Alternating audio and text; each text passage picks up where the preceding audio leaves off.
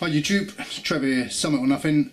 Just going to talk to you today about a couple of books that have been brought back to my attention with all the news of the tragedies in Everest again this year, where a high volume of people have died trying to summit the tallest mountain in the world. This tragedy is nothing new, you know, it's just going to become more of a regular occurrence unless something is done. Well, there's a number of books on the subject, and there's been a film, the Everest movie, and the book Into Thin Air is also a good one. But the two that I own are the two I'm going to talk about. The Death Zone by Matt Dickinson, which takes place during the same season as Into Thin Air and Everest, the year that there was the killer storm, basically.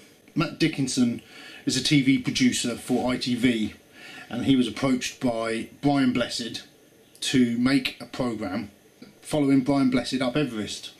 Now this book is brilliant because it's told from a perspective of someone who's not really ready mentally or physically for Everest. Matt Dickinson sort of jumps in with both feet, and you see the mountain from a different perspective completely. He's quite frightened, he's quite disturbed by what he sees up there, the carnage, and I think during his time on the mountain the disaster's already struck, so he's going up the mountain knowing that people have already died doing what he's trying to do with Brian Blessed, and he sort of tells about the appalling sort of state of things up there, you know, not just passing dead bodies, because once someone dies up above the death zone they can't be removed, but not just about passing the dead bodies and sort of meeting people who die and things like that, but also about the sordid conditions, the squalid conditions, the further you get up the mountains. You know, just litter and sort of waste, human waste, and things that don't deteriorate up above a certain level. There's nothing to sort of eat them, so years and years of filth and waste and rubbish and litter is just still there on Everest. So you get this perspective of Everest that you don't usually get in a book. It's a tragic book, but it's told in such a way that it's a real page turner, and it's told from a human perspective. He's no hero, he's out of his element, and you just get that sense that he's a normal person, possibly shouldn't be up there. The second book is based 10 years after the 1996 storms, and it's called Dark Summit by Nick Hale, and this book really echoes what's going on this year. 2006 hailed here Everest's most controversial season. It was a year when I think 11 people died, and there was no storm, you know.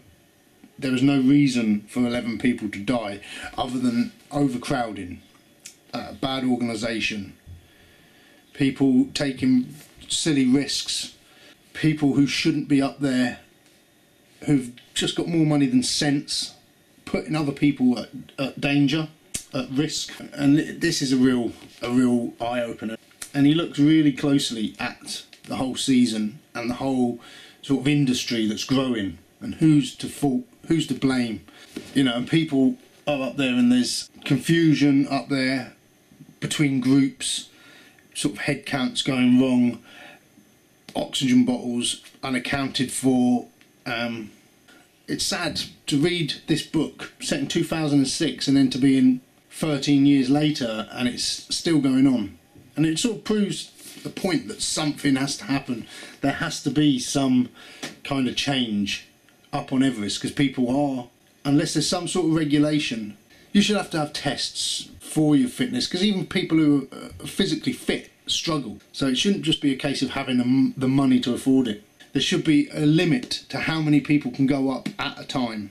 And I know the seasons are limited, so if you have to go on a waiting list for years and years, I don't know if such a thing exists, but something needs to be put in place to stop this from happening. When you see the amount of people, I mean, it was like, I saw a video on YouTube earlier and it was like Snowdon up there, you know, people queuing to get up to the summit. And when you're in the death zone, your body is just breaking down. Your brain cell's not working, you've got no oxygen. You're basically on the edge of space, and you shouldn't be hanging around there.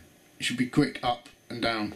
So it's just, yeah, this book, The Dark Summit and The Death Zone, 2 books that I highly recommend, as well as Into Thin Air by John Krakauer, I think his name was. All 3 books I've read, and they are absolute gems. Tragic, but they're really well written, and I think anyone who's into mountains, into mountaineering, or even hiking, you know, because I'm just a hiker, and I just found them just some really good reads. So yeah, just check them books out. I'll put links below if you wanted to sort of find those books fairly easily, but yeah, definitely worth checking out.